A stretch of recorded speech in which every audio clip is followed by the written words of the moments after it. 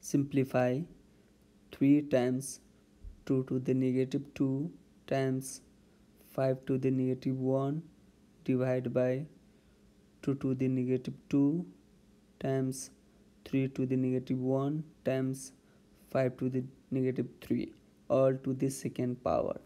So first we solve inside the parenthesis, then we raise to the second power.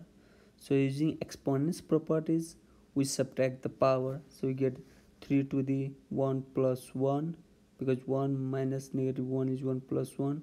2 to the negative 2 plus 2, because negative 2 minus negative 2 is negative 2 plus 2. And 5 to the negative 1 plus 3, because negative 1 minus negative 3 is negative 1 plus 3, all to the second power. Then we get 3 square times 2 to the 0 times 5 square, all to the second power.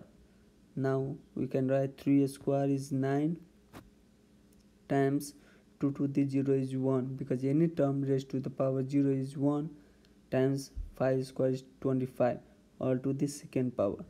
9 times 1 times 25 is 225, all to the second power. Then we get 225 square, which means 225 times 225 is 50,625, and that is our answer.